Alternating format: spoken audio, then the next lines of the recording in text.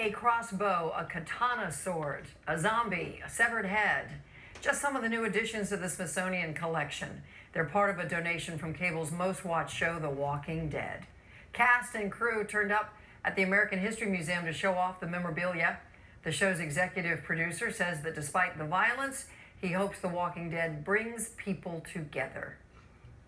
Something that strangers on the street can talk about, that families with TVMA appropriately aged teens can watch together and discuss, and that groups of friends can get together in real life and in real time, and they can scream together and they can occasionally curse my name together.